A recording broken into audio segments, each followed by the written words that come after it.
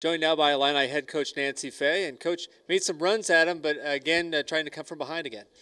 Yeah, I thought Wisconsin came out. They definitely had a different game plan. Were really aggressive with us and put us on our heels a little bit. I thought we did make runs back, made a good surge at the end, but we need to be able to do that a little more consistently and not be on our heels.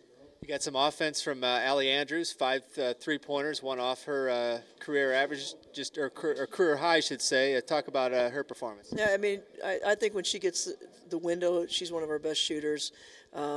She saw that, kids got her the ball, kept us in the game in a lot of ways that way. So, yeah, she had a good night.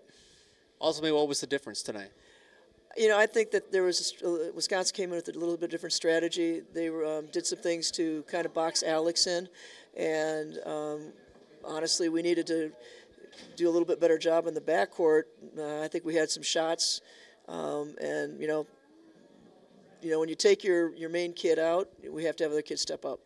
Brandy Beasley with the big fourth quarter to try to get you back in it, including some 3-pointers. Yeah, she came down and was really aggressive, hit some big ones. You know, we tried to. I know that we extended the game as much as we could, but yeah, we just got ourselves in too big of a hole to start.